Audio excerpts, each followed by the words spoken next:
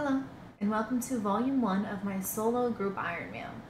We used to be Rank 3 Hardcore Group Ironman on par to max, but a teammate lost all 4 lives to Slayer monsters, so most of the team quit. This was about a year ago, and I made the mistake of chucking all my supplies into group storage. One of my group members sent me a DM a few weeks ago asking to leave the group, and he asked to take the BOFA. Now he got the BOFA as a drop, but then I followed up and got all the crystal armor seeds, and he wanted those too. So I said, yeah dude, sure, whatever, no problem. Have fun with your new group.